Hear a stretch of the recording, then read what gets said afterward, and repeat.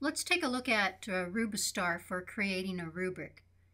It's an interesting site where you can choose the type of a rubric that you want. You see, for example, a lot of different types of assignments here, like digital storytelling or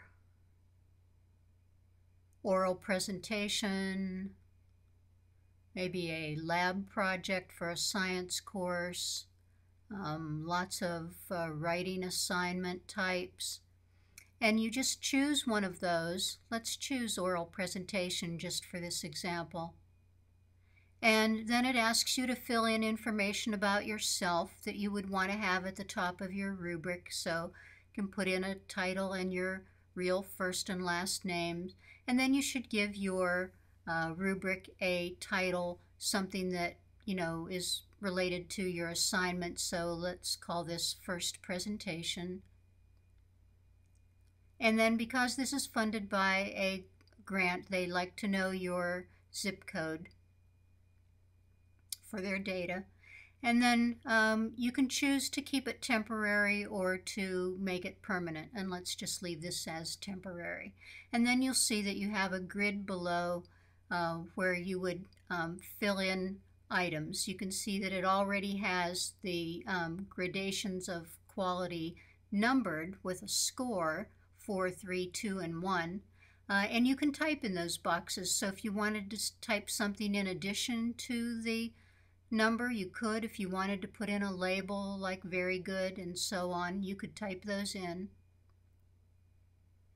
And in fact, you could change the numbers. You don't have to use 4, 3, 2, 1. You could put in a range of numbers. You could make the lowest one 0 if you wanted to. And then you choose a criteria. And you'll see that the list of criteria corresponds to the kind of assignment that you chose. So we have a list of criteria here for an oral presentation.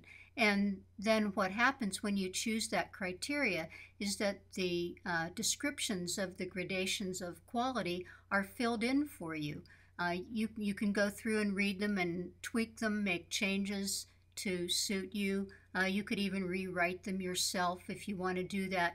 But this is really nice for beginners because all the criteria that you choose already have the gradations written out for you. So that's why I like this one for a first one, if this is the first time that you've ever created a rubric. So we've got 3 rows chosen here. And let's say that, we've decided that's enough. We've made all the changes we want to change. You can see it's very long. You go to the bottom and click Submit. And then you see a preview of it. And then if you like it, that's what our 3-row rubric would look like. And if you like it, you can choose to print or download it. Or you can choose to add it to their database, and that would make it available to share with other people. Or you can modify it at this point. So let's say you're looking at it and you're thinking, oh, geez, I really forgot another criteria. So I want to go back, click the Modify this rubric, and add another criterion.